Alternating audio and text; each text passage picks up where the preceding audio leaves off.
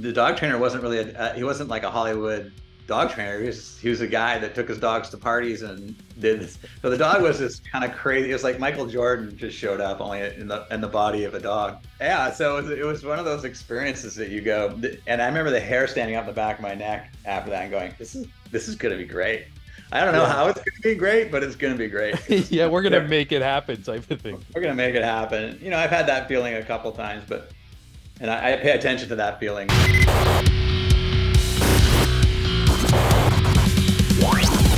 Today on the show, we are joined by the creator, director, the man behind Air Bud, Robert Vince. And what a great and unexpectedly deep talk we had today. Right now, as we speak, Air Bud and all the Air Buddy movies is available to stream on Disney Plus. And this re-release of the Air Bud anthology is part of some bigger future plans for the series. You're going to hear all about that in this interview, alongside an in-depth look behind the scenes of the series, the original dog, how the idea came to be, and so much more. One thing I really appreciated about this talk as well is Robert Vince's infectious passion. I smiled through this whole thing, and on top of that, we take a deep dive into his thoughts of what's going on currently in the film industry, and also give some advice for aspiring filmmakers who want to bring a big idea to life. So yeah, let's get right into it. And I think we're rolling. Robert, so nice to meet you. The Nice to legend. meet you, John. I think Only in my own mind. Only in my own mind. No, to me too. To me too. I think what's so cool about the series Air Bud itself is whether people have watched these films or not, they know the brand. They've seen the memes over the years and everything. And I just want to know, do you remember like at the beginning stages of like maybe pre-production, putting this idea together and doing it? And also, did you expect it to explode the way it did as like almost like a pop culture phenomenon? Well, I think the latter part of the question is I had no idea. Like, Yeah. it was funny because when we did a test screening on the movie, Dick Cook and Joe Roth were the heads of Disney at the time, and when I was leaving the theater, and like they were just like blown away. They saw the scores from the Energy National Research Group, and I was leaving, and Joe Roth, I believe it was Joe, it might have been Dick, said to me, "We'll be talking about this movie in 20 years." Well, we're talking about this movie 25 plus years later. Yeah. I remember that moment. So, but and then the earlier part of your question is, I remember the first moment I saw the dog shooting baskets, which was on David Letterman's Stupid Pet Tricks. I was like, that's no way. This can't be right. And so I called up the producers, got the name of the dog trainer, Kevin DeChico. He came to my office here in Malibu and with the dog and Buddy, and we set up a regulation size hoop in the parking lot.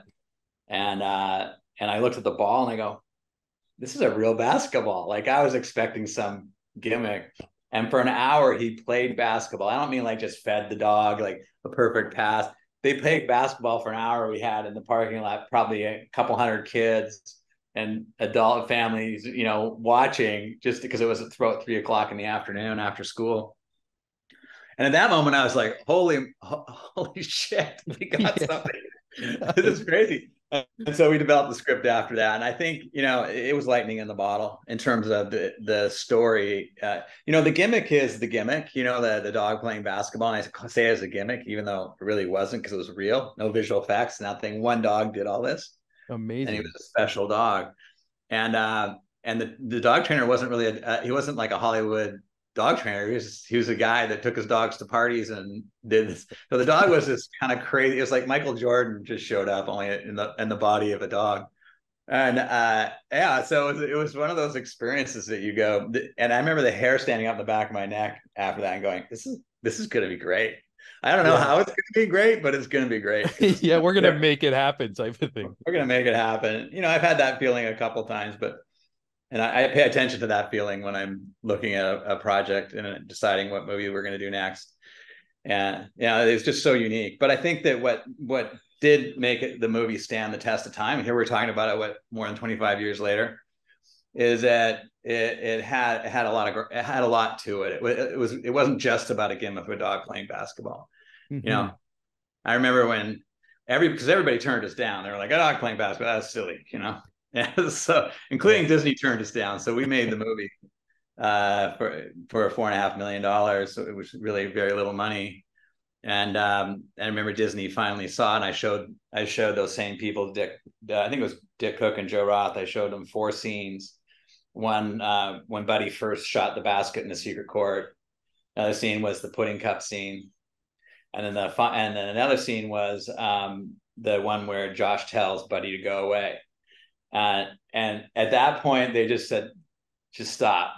You know, You got him. if I'm crying, that and they both had teary eyes. They were like, this is magic, so what I'm saying is that it really is, it's about a boy and a dog saving each other, basically. A boy that's lost his father, moving to a new town, and a dog that was in an unfortunate situation, and they saved each other, and it's so there's a real theme and magic behind all this. It's really it's about overcoming adversity, and really that's a big part of what this movie is about.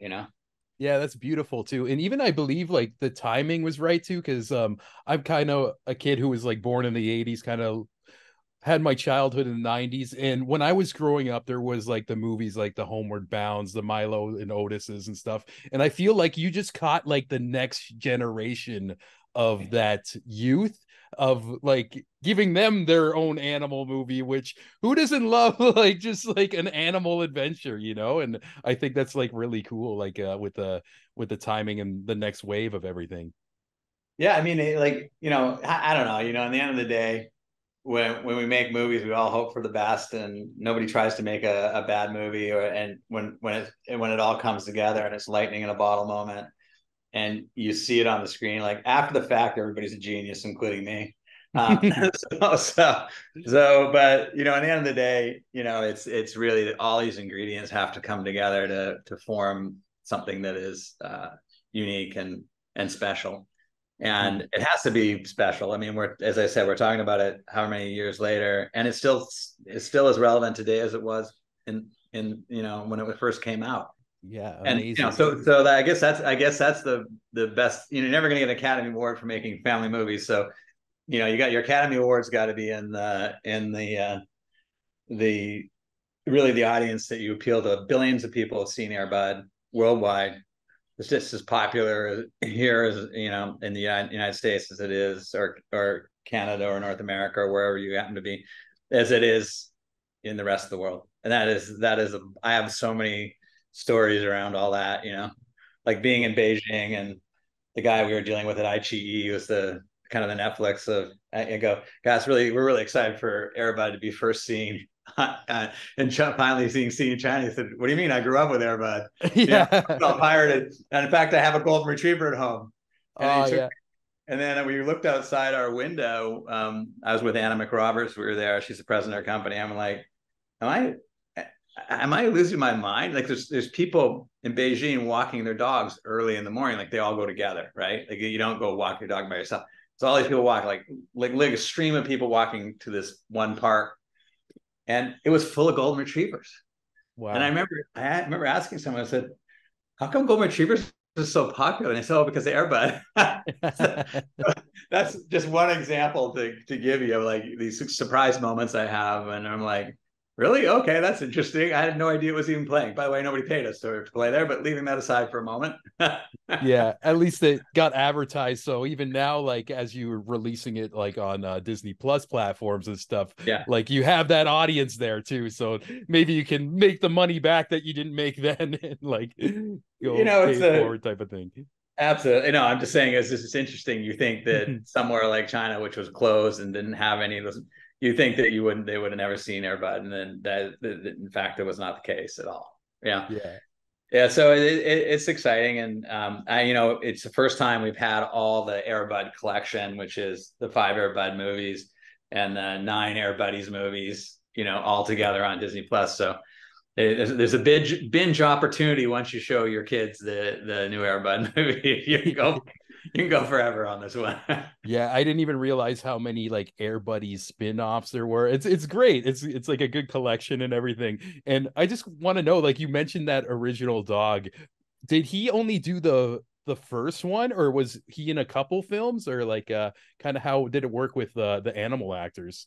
No, so in the first movie was really the one dog did everything, you Hmm. know, and he was just unbelievable. I remember there was a scene where the first time we were playing basketball, and that we had to get on the way the trainer got Buddy to emote and look. He'd pull out a tennis ball, and the dog would kind of follow this tennis ball and look like he was interested or sad or happy, whatever the music told us afterwards. But I remember the first day I watched on set, and the dog was like this all over the place, and we're like, what's going on? This is a disaster, and you couldn't get the dog's attention. What we found out was behind the camera, like way down the way, is some kids throwing a basketball up in the air. Oh yeah. So he's so obsessed with basketball. So he was an amazing dog that did all this stuff, but unfortunately only was with us for that one movie. Okay. And unfortunately, dogs aren't like dragons; they don't last forever. Yeah, Uh, yeah. but we didn't realize how. I mean, I realized he was special, but I didn't realize how special until we made the second movie, and it took basically five dogs, all being trained Damn. specific things to do the second one, which is golden retriever, which is to play football. So it was with all these professional trainers training them, and but the first movie was really that dog was a savant, was an athlete. I always say he was Michael Jordan in a dog's body, Wow. and we just didn't know it. Yeah. So it probably like made you think, oh, this is gonna be easy for the next Yeah, movies, and then you gotta like a reality check. Even I did an interview with the director of a action movie called Sizu that came out this year, and yeah, there's a dynamic throughout the movie with a horse and a dog, and him kind of telling me like behind the scenes stuff that like on screen you see them, they're buddies, and then he's like, "Oh yeah, the horse did not like that dog. It's all camera tricks. Like that horse wanted to kill the dog the whole film, but you wouldn't know when you're like just a viewer of the movie too." So I'm sure there's a million moments throughout this series of different like bloopers or stuff. Like, do you have any like little behind the scenes stories of like things working out or not working out, or just like a little funny moment with like animals or anything? well, the original Air Bud, honestly, it was a pretty amazing experience with the dog. It was just not normal. I didn't know it wasn't normal until we got into the other ones. So in the first movie, I would say, there are a few little moments here and there, but they're not not like not like what you would expect, because the dog was so amazing and unusual, and really truly, I say a savant, I mean a savant. Like it was just like not normal. Mm-hmm. But whenever you make, I've made, they always say, WC Fields said, never work with kids and animals. That's all I do. Yeah. so there's always moments. I've worked with chimpanzees, I've worked with Wow. dogs, monkeys, like camels, horses, all sorts of types of animals. And I have to tell you, the golden retriever is probably, in terms of a dog, is like the best dog. Like there's not any doubt in my mind why a golden retriever is one of the most popular dogs in the world. Mm-hmm. It's a family dog. It's perfect. I have one myself. So Oh, amazing. Yeah, that was actually a question of mine. Just because how could you not after like this legacy and everything too? And even like it just sounds like hearing your story of as a filmmaker, like beyond Airbud, like you're probably like one of the most patient men ever just to work with all these different animals and everything. And I know like different filmmakers or aspiring filmmakers, sometimes they'll like tune into these segments and like almost like a way to get like some knowledge from like people who are in the professional field and everything. And I want to know if you have any like advice for an aspiring filmmaker who has an idea and wants to like bring it to life. yeah, I mean, look, I didn't have any connections in the film world. I grew up in Vancouver and Canada. There was, back then, now everybody shoots in Canada and Toronto and Vancouver and places like that, but nobody did. So I mean, look, ignorance is bliss. When you have a great idea, and it's a great idea, you just have to follow it through. But it has to be a burning idea, and then you got to turn it into something. So I always look for, we have a saying in our company is like, what's our next stupid idea? And Nice. I don't mean like we're morons. I just mean like we're looking for something that nobody else has seen before. And that really comes from the Air Bud days. Like the dog playing back. I remember somebody said, I think it was one of the studios. I try to remember who it was where I got this from. But the reason we coined that term in our company was the next stupid idea is because I remember it was one of the studios said, this is the stupidest idea I've ever heard. Like seriously. I'm like, really? Okay. It's a stupid idea. But what I Yeah. mean by it's something nobody's ever seen before. And it's very Mhm. easy to say, oh, and this is what the streaming platforms do now because they're all working off of algorithms as if that's really helping. Is it that's why you see, oh, that one action movie work. Oh, we're making 100 action movies now. Oh, one Or this. superheroes and stuff All like that. right, like it's like really, guys. That's not what an audience is looking for. Something fresh, new, and entertaining that they have. That's going to take them out of their world. But I think that that's kind of one of the big disservices of the industry right now is the lack of imagination and the sort of nobody can tell you what movie is going to be a great, like who knew the Barbie is going to be a huge success. I can just see Margot Robbie walking there and going, I'm going to do a Barbie movie, and they're like, huh? Yeah, like what? How does that work? But they figured Right, it out, you're gonna and have yeah. little Barbie dolls walking around, like so it's really in the creative process that things, the execution of the creative process, that you really find out when things are great. You know, Mhm.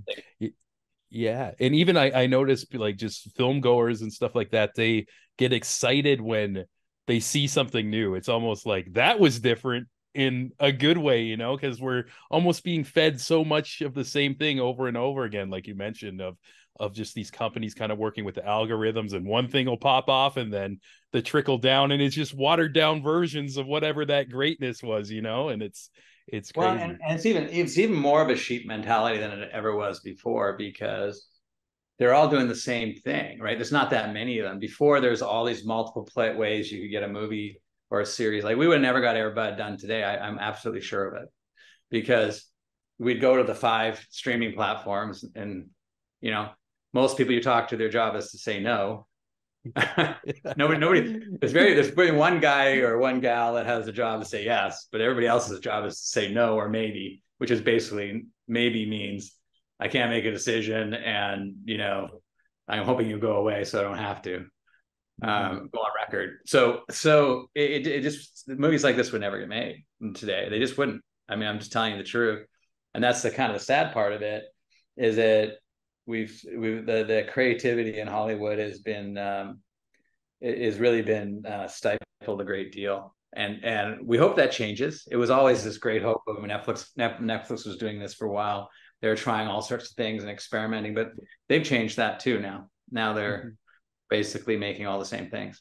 Yeah, definitely. And do you think also with putting all these movies on Disney Plus now for people to watch, do you think like there's an executive gonna keep a close eye on that, almost like seeing Oh, how it hits, or like do we need to make more animal sports movies or anything like absolutely. that? I'm telling you, absolutely. Like this Yeah. is this. You got to remember, most people's job is to keep their job. It's not really to do anything innovative or Mm. and and and in Hollywood, keeping your job is not as easy as it used to be. So, but and I'm not being. Hope I don't come across as being. I mean, there are great studio executives that really know what they're doing and have, but there's just the reliance on an algorithm is really and data, that kind of data is really a fool's game Hmm. because human beings aren't like that. You know, Yeah.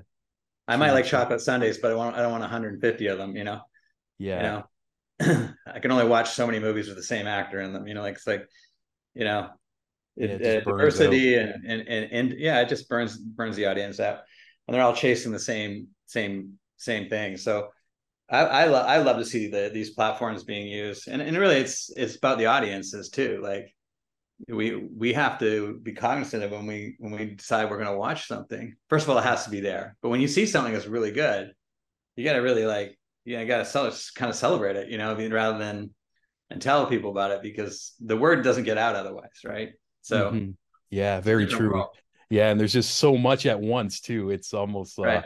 even harder to break through. But even I as I was reading like your press release and everything, it kind of had like a little teaser that there might be something next for you, and it didn't say what. But are you allowed to talk about that or like give us I an could talk about anything. I don't really, but amazing. so no, we're doing an Air Buddies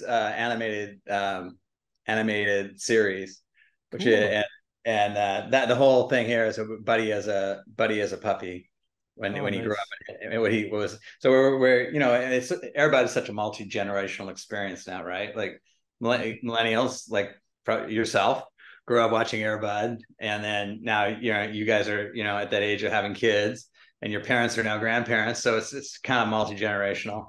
And we're really the thing about the Air Buddy is introducing the little ones, the younger kids, to Buddy as a character, and then sort of expanding that kind of horizon and interest.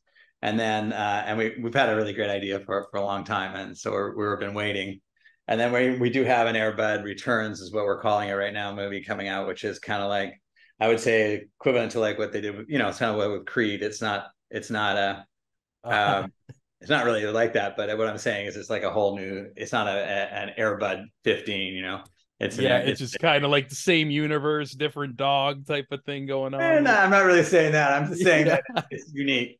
I yeah. promise you it's unique, and I've been working on this for more than 5 years, and I'm just waiting for the right timing for it. So we're there now. It's time. We're Well, gonna get this animated series out first. We're excited about that. That's in process right now, and then we're gonna go to a new movie, which is really exciting for me because I think that Airbud stands up beautifully now, and it's nostalgia and everything it is. But there's still a story in there that I got to tell, and it in the same way when I saw that dog playing basketball in our for the first time, and I had that hair standing on the back of my neck feeling. I got that feeling again, ooh, and nice.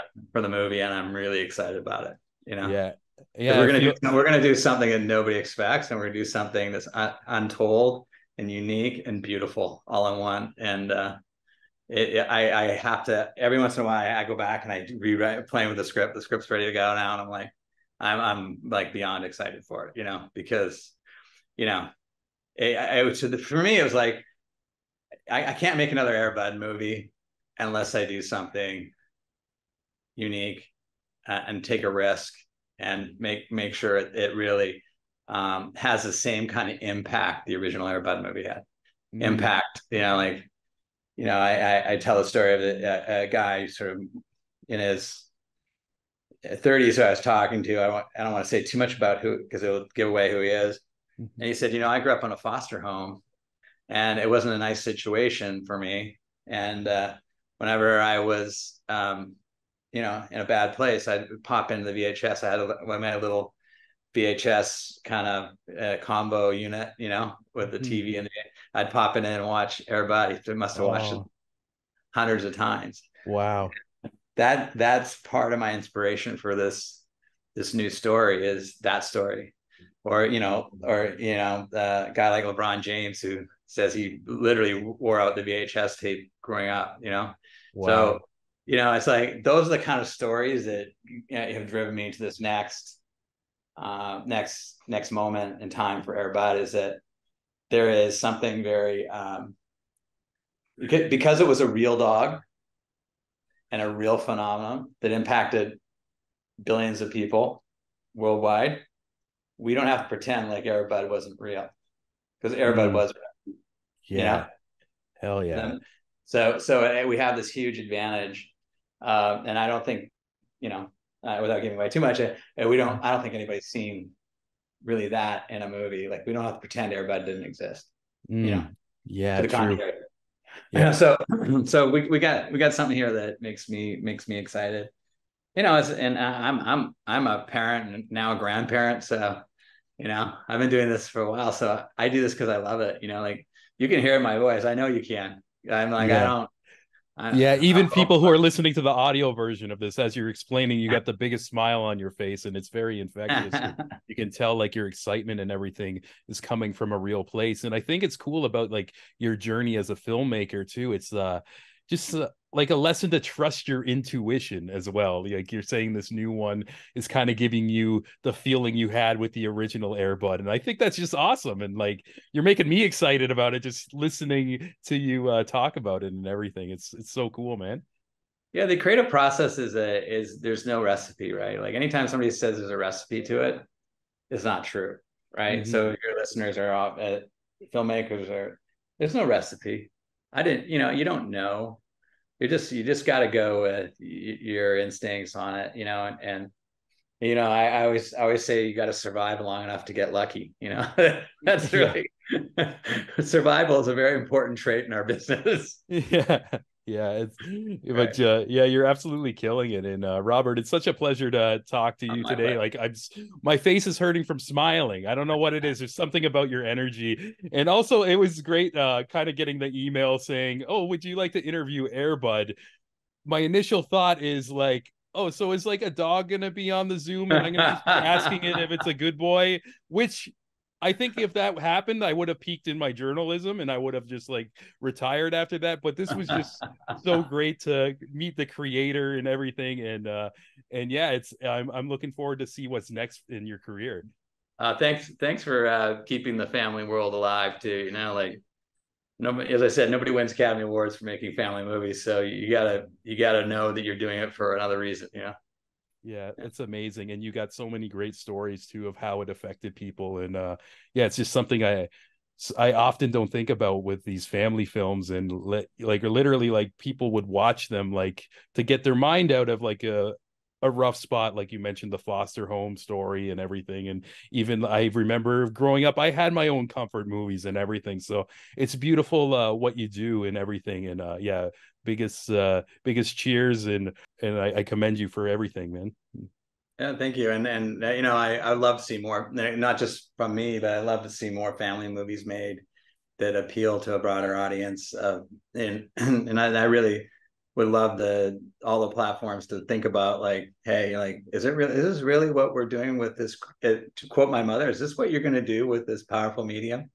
She said Mm-hmm. that after we made a movie called Bulletproof Heart, which was successful, was a gangster movie, and Yeah. we came out of the theater. My brother and I, Bill Vince, who since passed away, and he was like, my mom said, "What? This is what you're going to do with this powerful?" Because we were all proud. Yeah. And Yeah. it was like a few, and she said, "Why don't you make family movies?" And Mm. it was literally 3 months later that I saw the dog playing basketball. So she planted it. So always listen to your mom, A, and B, those planting those seeds of goodness and because hey, we'd already made 22 movies before we ever made a family movie. Wow. Wow. Amazing. So that was an about face for us. And I don't think I would have stayed in the business if I hadn't made family movies. So this is what gets me up in the morning.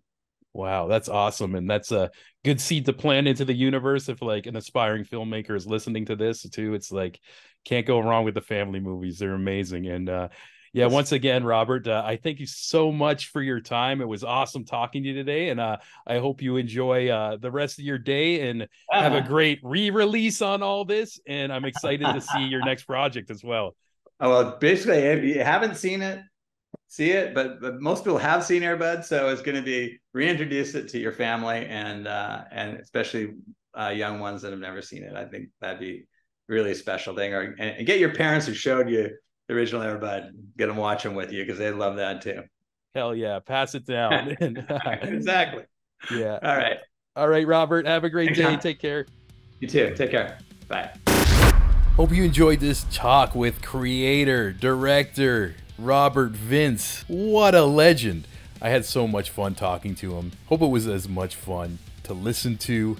And like we mentioned, Airbud and all the Airbud movies, the Air Buddies, they're all on Disney Plus right now. Check them out. If you're my age, show them to your kids, your nephews, your nieces, your neighbors with kids. Let's get an Airbud resurgence going for the next generation. And yeah, I can't say it enough. This talk was so cool. I really enjoyed how deep we went in the film industry, especially just going into it thinking I was just going to talk about some dog basketball or something, It was a pleasure and a treat. And before we go, like always, we got to thank all you legends on the Patreon page. First up, the biggest thanks to Mike Carniello of the Testing with Mike YouTube channel.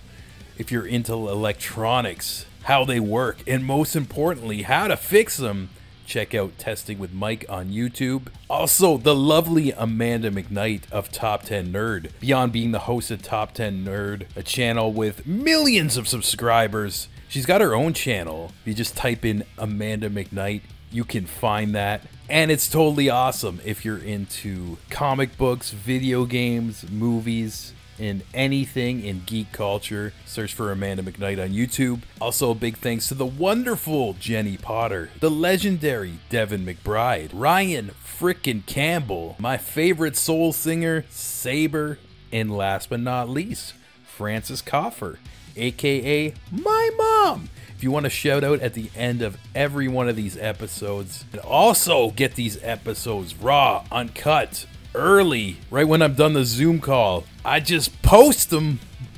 You can go to patreon.com/thecreativeimbalance, and beyond giving us a couple bucks, you'll get to go to bed at night and sleep soundly, knowing you're a badass motherfucker who supports raw, uncut, independent media, and nobody can take that away from you.